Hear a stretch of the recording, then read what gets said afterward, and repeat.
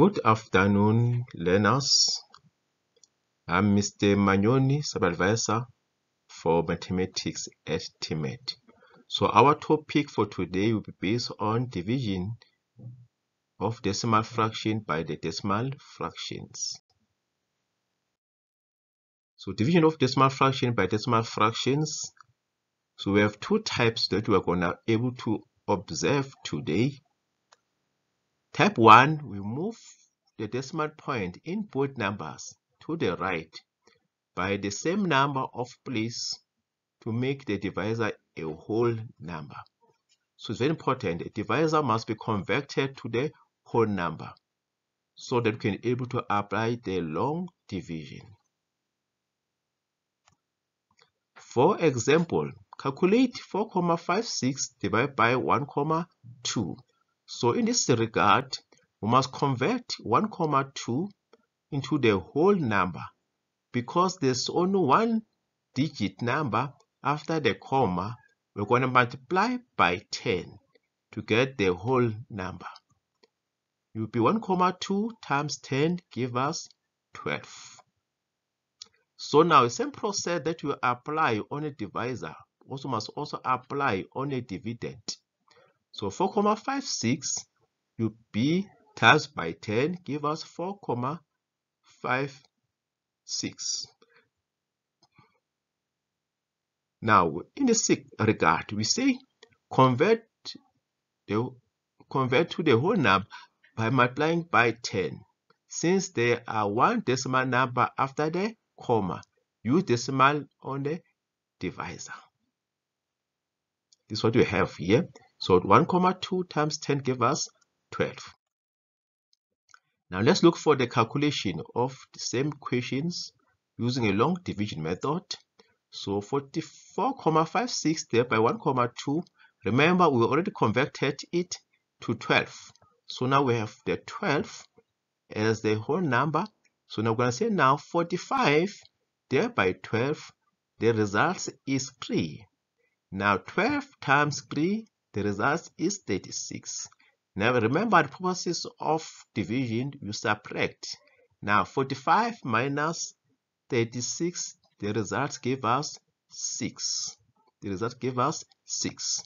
So what we have now, we have 6 as a result. Now you drop 6, give us 96. Now you say now 96 divided by 12, the result is 8.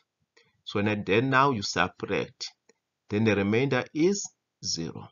So therefore, in this regard, you say that 4,56 divided by 1,2, the solution is 3,8. Now let's look for the type 2. The type 2, which is same processes, but now will be a little different because you must apply the knowledge that you learned on the previous lessons for division of common fractions by the common fractions on the previous lessons. So in this case, stated also what division of decimal fraction by the decimal fraction type 2.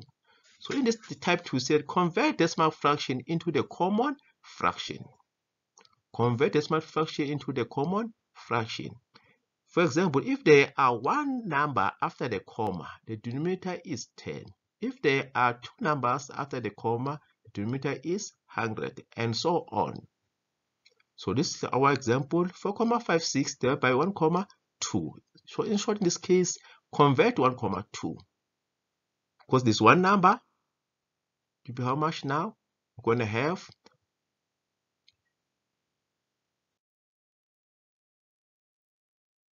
1,2 over 1 times 10 divided by 10. So that we have is our results. They give us 12 over 10. So now, therefore, 4,56 divided by 1,2, the answer is still the same as 456 over 100 divided by 12 over 10. Remember, 456 over 100, how many decimal places? There are 2 digits after the comma. That's why we divide by what? Divide by 100 for the same steps. So now, remember, previous lesson said that if we have a division, we must convert it to what? To multiplications. And from there, after converting it, you rewrite the value after the division to be what? To be the converse of it, to be the inverse of it. So we have 456 divided by 100 times 10 over 100. Convert the division into the multiplication and write the inverse of the value. So the answer is 3,8. So I think this type 2 scenario, I think is the easiest one to work with. So let's look at other examples that we can able to apply. So in this case, now we have 2 digits after the comma.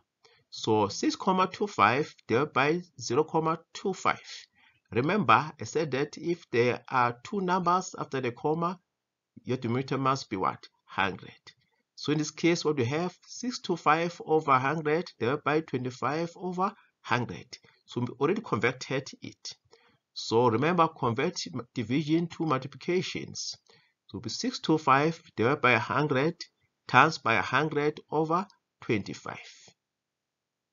So the solution is 25.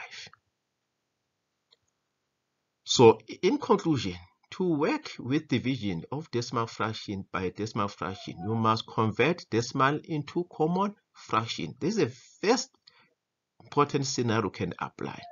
So this one is more easiest way of instead of using what? Instead of using the long division method. Convert decimal fraction into the common fractions to work with. So let's look at this example again. So in this case, we have 2,25 divided by 1,5. Remember, how many decimal in this case? 2 digits at 2,25. 2 now is the whole number in front of it. So remember this case, remember our previous work was talking about the mixed numbers. So in this case, it's 2,25 divided by 1,5. Convert into common fractions.